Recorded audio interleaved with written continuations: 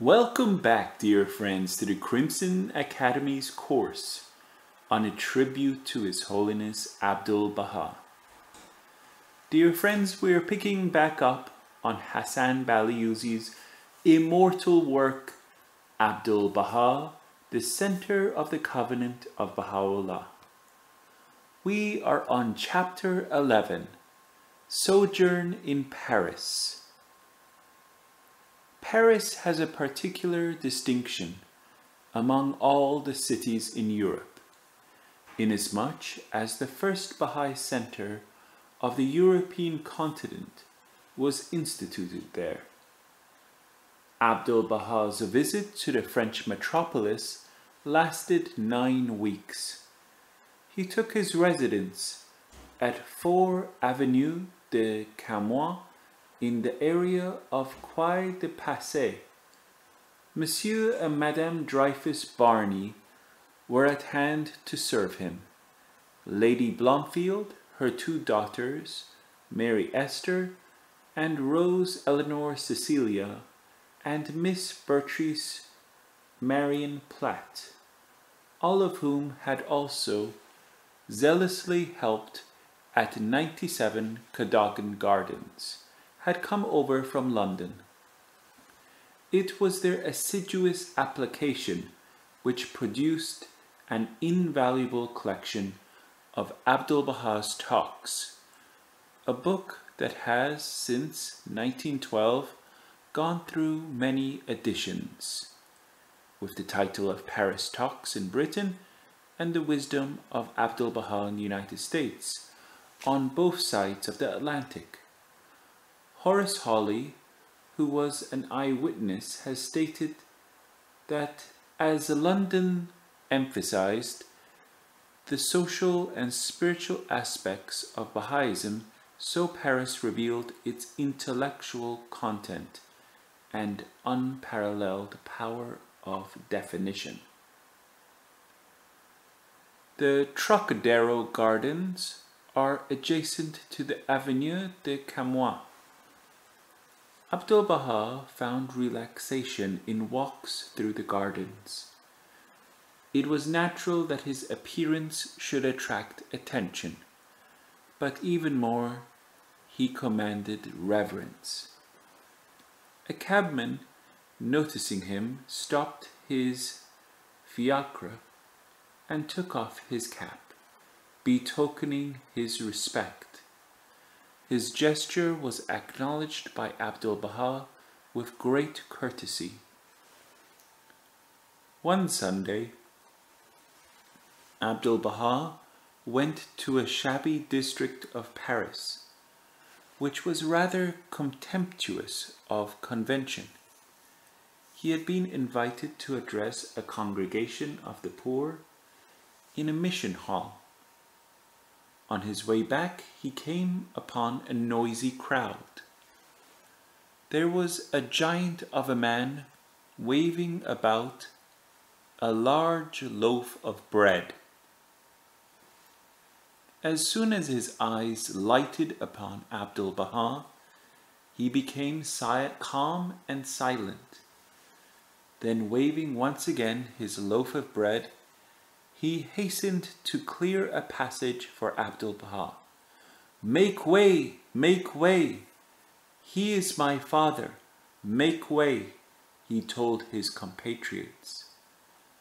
The boisterous, roisting crowd parted, stood aside, respectful, saluting.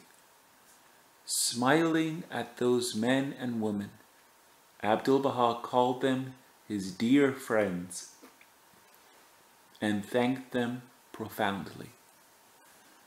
The salon of the apartment at the Avenue de Camois witnessed, as did the drawing room of the flat in Cadogan Gardens, a daily stream of visitors. However, these gatherings in Paris were more varied in their composition, and many more nationalities were represented. Abdu'l-Baha made a special plea on behalf of peoples from other lands. Let not conventionality cause you to seem cold and unsympathetic when you meet strange people from other countries. Do not look at them as though you suspected them of being evildoers, thieves, and boors. You think it necessary to be very careful not to expose yourself to the risk of making acquaintance with such possibly undesired people. I ask you not to think only of yourselves. Be kind to the strangers. Help to make them feel at home. Find out where they are staying. Ask if you may render them any service. Try to make their lives a little happier. In this way, even if sometimes what you at first suspected should be true, still go out of your way to be kind to them. This kindness will help them to become better. After all, why should any foreign people be treated as strangers? Put into practice the teaching of Baha'u'llah, that of kindness to all nations. Do not be content with showing friendship in words alone. Let your heart burn with loving kindness for all who may cross your path. What profit is there in agreeing that universal friendship is good and talking of the solidarity of the human race as a grand ideal, unless these thoughts are translated into the world of action? They are useless. The wrong in the world continues to exist just because people talk only of their ideals and do not strive to put them into practice. If actions took the place of words, the world's misery would very soon be changed into comfort. Every morning in the salon of his apartment, Abdu'l-Baha spoke in like manner, and every day brought visitors from near and far. Mirza Muhammad Baqir Khan of Shiraz was in Paris, in the entourage of Abdu'l-Baha. Prince Zilus Sultan was also in the French capital, a refugee banished by the constitutionalists. Through the good offices of the former, the prince responsible for the death and sufferings of Baha'is came into the presence of Abdu'l-Baha. Lady Blomfield writes, one day, a certain man, a Persian of high degree, came to Abdu'l-Baha. I have been exiled from my country. I pray you intercede for me that I may be permitted to return. You will be allowed to return. Some of my land has been bought by one of the Baha'i friends. I desire to possess that property once more. It shall be given back to you and without payment. Who is the young man standing behind you? May he be presented to me? He is Mirza Jalal, son of one of the martyred brothers of Isfahan. I had no part in that crime. The part you took in that event I know. Moreover, your motive I know. That Persian of high degree was Prince Zilus Sultan, who tried to put the blame on his father. On October 21st, Abdu'l-Baha told his audience, I hope you are all happy and well. I am not happy, but very sad. The news of the Battle of Benghazi grieves my heart. I wonder at the human savagery that still exists in the world. How is it possible for men to fight from morning until evening, killing each other, shedding the blood of their fellow men? And for what object?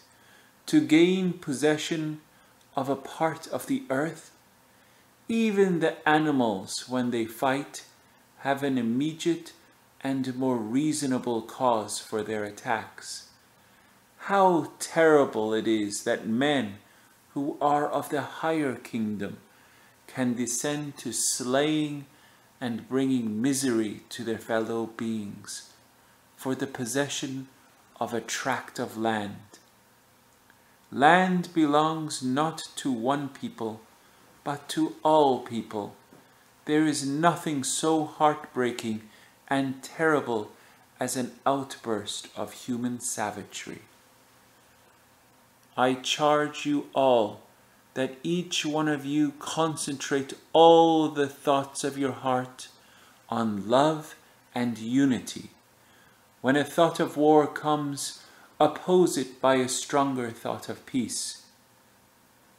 Do not despair, work steadily. Sincerity and love will conquer hate. In this room today are members of many races. French, American, English, German, Italian, brothers and sisters meeting in friendship and harmony. Let this gathering be a foreshadowing of what will in very truth take place in this world, when every child of God realizes that they are leaves of one tree, flowers in one garden, drops in one ocean, and sons and daughters of one Father, whose name is love. Baha'u'llah, in his tablet to Queen Victoria, had thus addressed the sovereign authorities of the world. Be united, O kings of the earth, for thereby will the tempest of discord be stilled amongst you, and your people find rest, if ye be of them that comprehend. Should any one among you take up arms against another, rise ye all against him, for this is not but manifest justice. And in the Kitab Aqdas, the most holy book, he had counseled the rulers of America and the presidents of the republics therein, bind ye the broken with the hands of justice, and crush the oppressor, who flourisheth with the rod of the commandments of your Lord, the Ordainer, the All-Wise.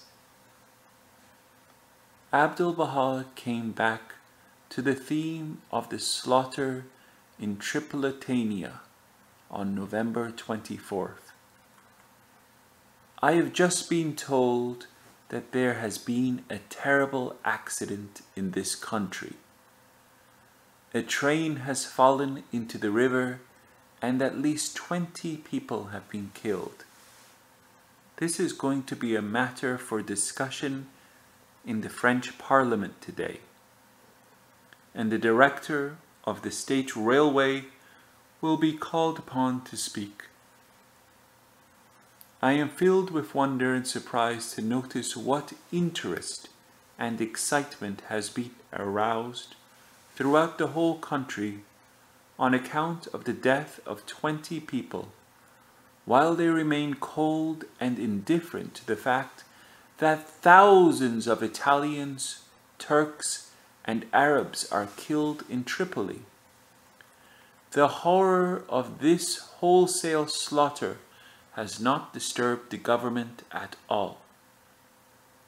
Yet these unfortunate people are human beings too. They are all men. They all belong to the family of mankind, but they are of other lands and races. It is no concern of the disinterested countries if these men are cut to pieces. This wholesale slaughter does not affect them. The people of these other lands have children and wives, mothers, daughters, and little sons. In these countries today, there is hardly a house free from the sound of bitter weeping. Scarcely can one find a home untouched by the cruel hand of war. Let us all strive night and day to help in the bringing about of better conditions. My heart is broken by these terrible things and cries aloud. May this cry reach other hearts. On November 4th, Abdu'l-Baha addressed these pregnant words to the people gathered in his salon. Lift up your hearts above the present and look with eyes of faith into the future. Today the seed is sown, the grain falls upon the earth, but behold, the day will come when it shall rise a glorious tree, and the branches thereof shall be laden with fruit. Rejoice and be glad that this day has dawned. Try to realize its power, for it is indeed wonderful. God has crowned you with honor, and in your hearts has he set a radiant star. Verily, the light thereof shall brighten the whole world. Taking each day one of the basic principles of the faith of his father to expound, one day he spoke of the means of existence. One of the most important principles of the teaching of Baha'u'llah is the right of every human being to the daily bread whereby they exist, or the equalization of the means of livelihood. The arrangements of the circumstances of the people must be such that poverty shall disappear, that everyone, as far as possible according to his rank and position, shall share in comfort and well-being.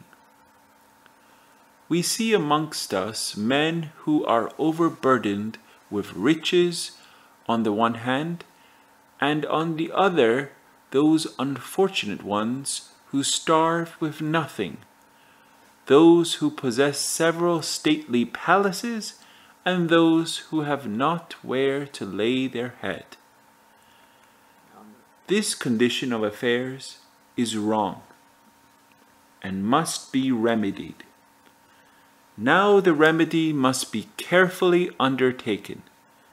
It cannot be done by bringing to pass absolute equality between men. Equality is a chimera. It is entirely impracticable. Even if equality could be achieved, it could not continue. And if its existence were possible, the whole order of the world would be destroyed. The law of order must always obtain in the world of humanity. Heaven has so decreed in the creation of man.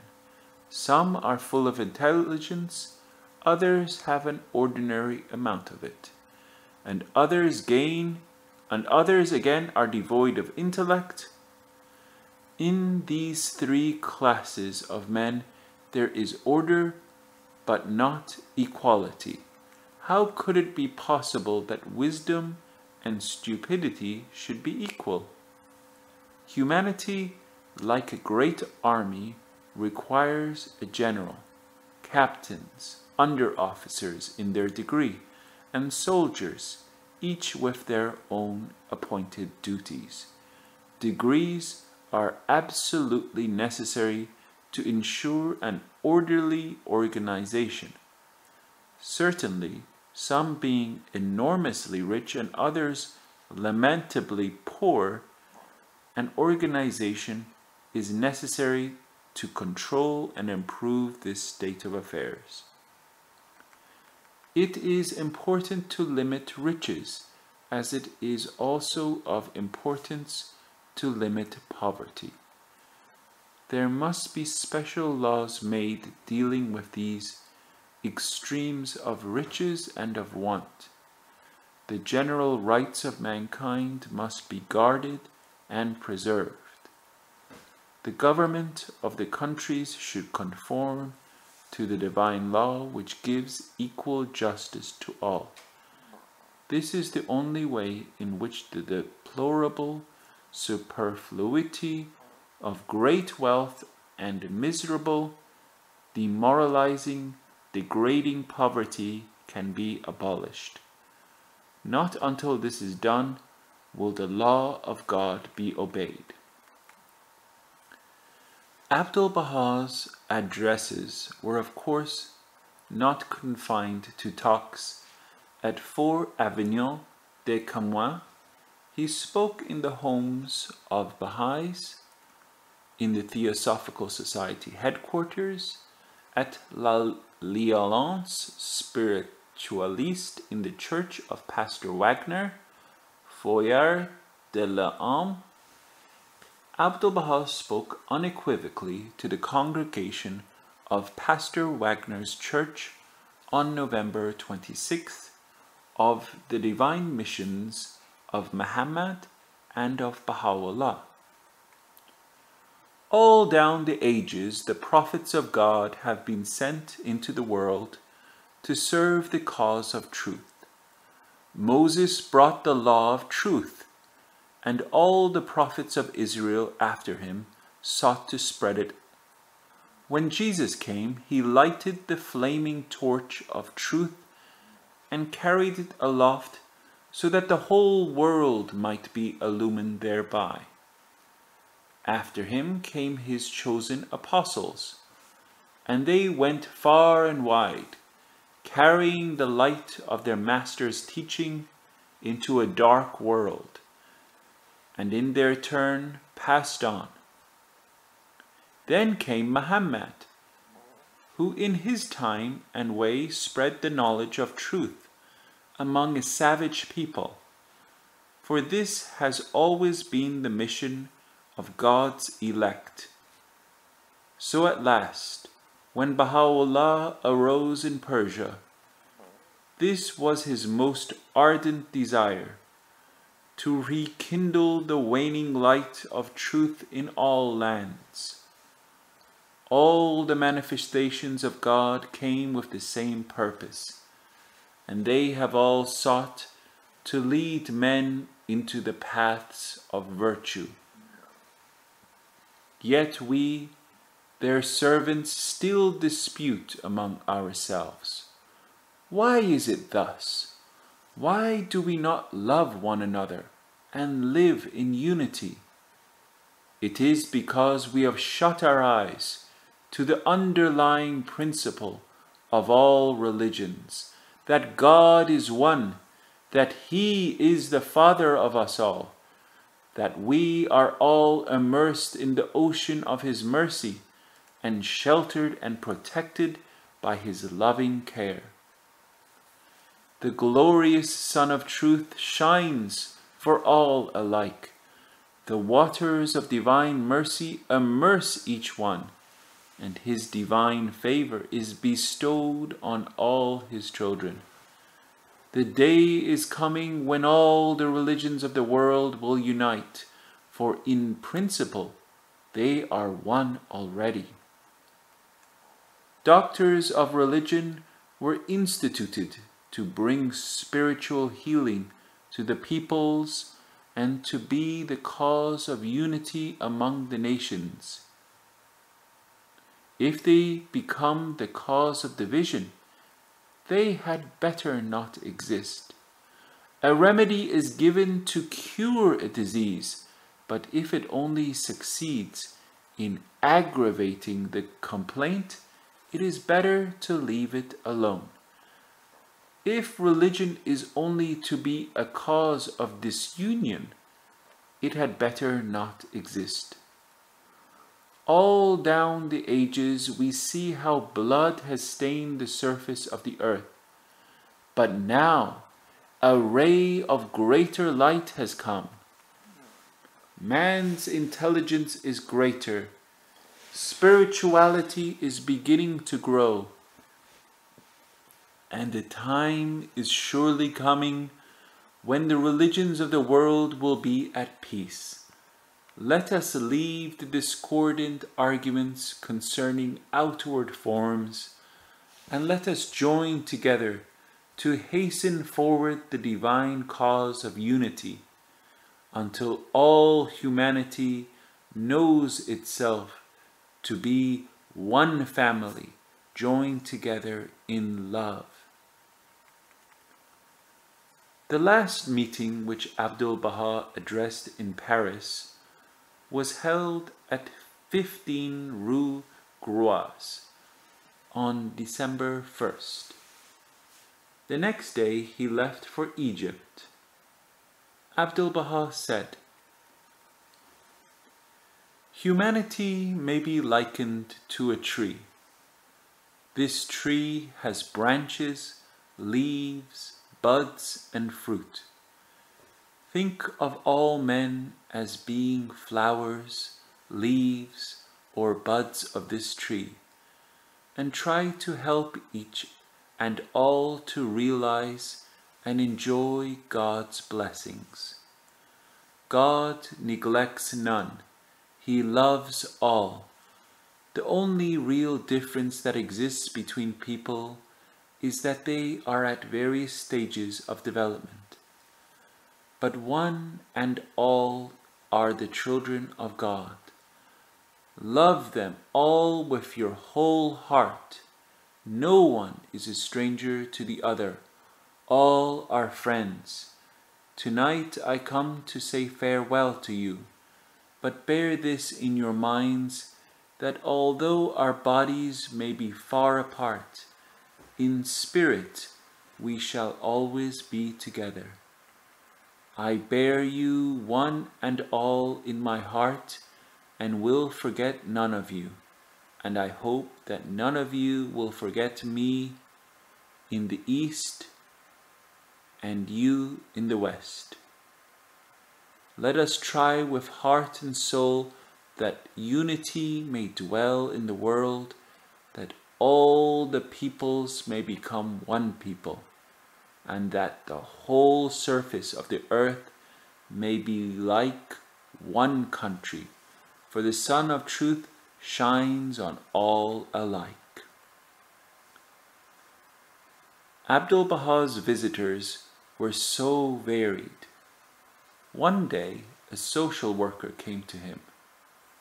"I have come from the French Congo, where I have been engaged in mitigating the hardships of some of the natives.